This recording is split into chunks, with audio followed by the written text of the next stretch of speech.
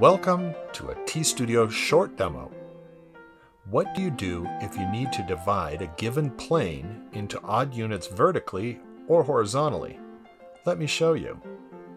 First, I'm going to draw a vertical plane and we'll label the corners A, B, C, D.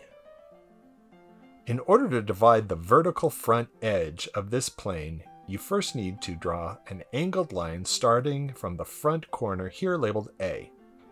Any angle will do. On this new angle, measure out your divisions. For this demo, I wanted 5 divisions, and I have labeled them 1 through 5. Now, connect point 5 to point B on your plane. Then from each number, trace down lines that are parallel to this first line, 5B.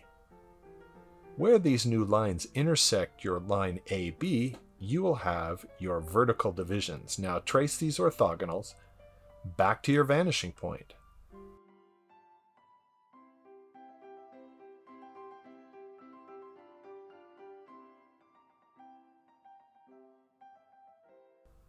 To subdivide your plane ABCD into vertical divisions, draw a line from A to C. Where this line intersects each of your horizontal divisions, you have points to add transversal lines showing those divisions. And you're done. I hope this was useful to you, and thanks for watching.